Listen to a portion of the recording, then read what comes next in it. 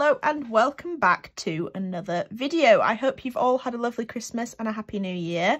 It has been a little bit of time since I did some inking, and this is actually an inking that I finished for Christmas as a gift. I have 3 in total, so you will have the odd inking video in amongst all our usual content. This is a lovely, I believe it's a black dachshund. Please correct me if I'm wrong. It does look like a dachshund to me. The picture is quite dark, so I thought I would show a little bit more of my process of how I set up to ink in this video. So as you all know, if you've been watching me for a while, and if not, I really enjoy using the gridding method to ink. So that's where I draw a grid on my reference photo, I draw a grid on my final piece of paper that I want to do my inking on, and then I basically just have a look at each individual square and I draw what I see in that square on my corresponding piece of paper. Now you can use this method to shrink down a reference or also enlarge the reference. So all you would do there is draw your normal size grid of whatever centimetre by centimetre square you'd prefer, and then you will enlarge that. So say if I wanted this to be double the size, I would double the size square. So this is a 2 by 2 centimetre square, so I would draw a 4 by 4 centimetre square and just copy what is in that square but larger. So it's a really cool method. I highly recommend. It just saves it. Well, it's a bit more time consuming than say using a Lightbox, but I find that it kind of tests your drawing skills a little bit more. You're not just tracing, you are trying to break down a picture into its shapes, and I think that's a really good way of looking at a reference when you are working from it, especially when you're doing inkings like this. This is what I have to teach myself. Even if I didn't have the grid here and I was inking after sketching it out, I would basically look at each section and I would think, okay, the fur goes this way in this section but also down here, so I need to break that up and do this section first and then do this section second. So it's a really good way of breaking up your piece just to make it a little bit more manageable. It's not as daunting at first, and I just think it's a really good method of working. So that's what I basically do to set up the sketch.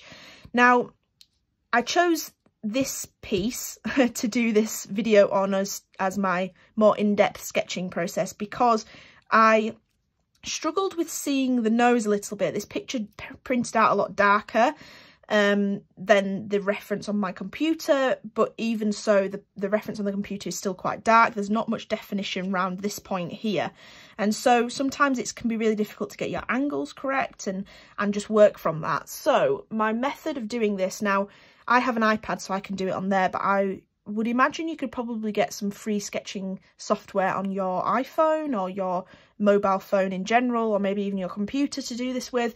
I just happen to have an iPad, so I will flip onto the footage of me recording my screen here. So as you can see, I basically have, in Procreate I'm working in at the moment, is the reference photo here. I actually manipulated the reference photo to have a little bit more contrast and a little bit brighter, just to bring out the shadows a little bit, to define areas. So let me highlight this on a new layer. So as you can see, this muzzle area I have brightened a little bit, so then you get the definition around here, and this bit's not blending in quite as much. Likewise with the ear here, and the ear at the bottom here, it's still ever so slightly not very visible, but I can kind of see that the ear kind of goes like that, so that's a bit easier to see. And it's better to manipulate your photos so you can refer to them in a sketching sense and also a contrast sense when you are doing colour even, but especially when you are doing black and white inking. So yes, I bring in my reference photo and then I actually take a photo of my sketch. So I will finish the sketch, I'll take a photo of it, especially if I'm not happy with something. Then I usually insert the photo into here, grab it. Oh, hold on. Why is it not grabbing? I usually grab it like this and enlarge it so that it's basically roughly the same size as the reference image on my screen. like that. And then I will usually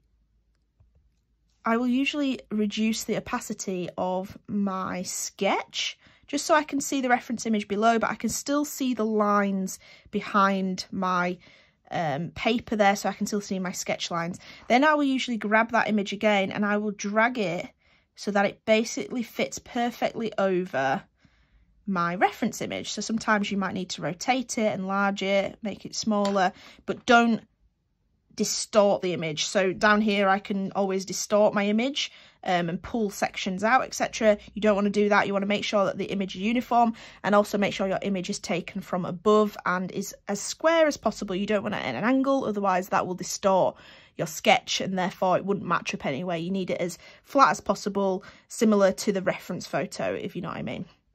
So then I will make sure that that is laid over there perfectly, and then again I will just reduce that opacity just to kind of see the reference image even more underneath, and I can see where things have lined up, whether things are in the right place. Sometimes things might be a little bit lower.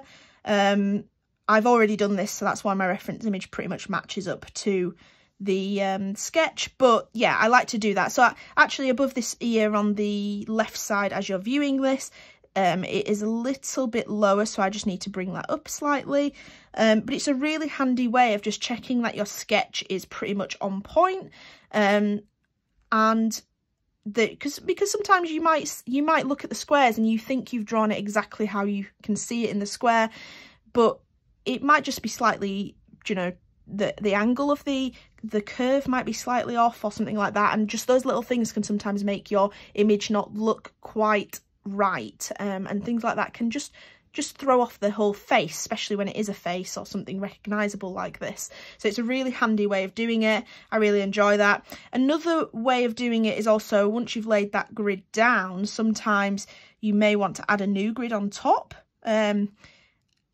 likewise, if you don't want to waste ink and print this out, just bring your reference image into a software like this and draw a grid straight on top like that, and that can also work, and it's just handy to just see that definition a little bit more and see what's in those squares a little bit more, especially if you have photo manipulated to bring out the contrast in the darks and lights. That can also help. So I just thought I would show that, kind of to show what my process is in terms of not just sketching it out. There's a little bit more to it than just sketching out, and it can just be really helpful to do that and see the sketch in reference to your reference image. It's just really handy to do. So I thought I would show that before I get into this video, and likewise to all my other inking videos, I will be using my Bortoletti glass dip pen and my Bortoletti ink. These are really handy. They're a little bit more on the pricey side, but I highly recommend. They've just got a finer tip. I've seen a lot of glass dips pens around at the moment, and they've got quite a stubbed tip, and I don't really know how fine you can get your lines with that, but I just highly recommend this. I will be getting a new one of these probably in a year or two, because I will actually cry if this ever breaks. But yes, we will be using those for this, and just as usual getting into some inking there. So I hope that was a bit helpful, but anyway, let's just watch me ink this out, and then we'll reconvene at the end and talk a little bit more about my thoughts and feelings of this inking.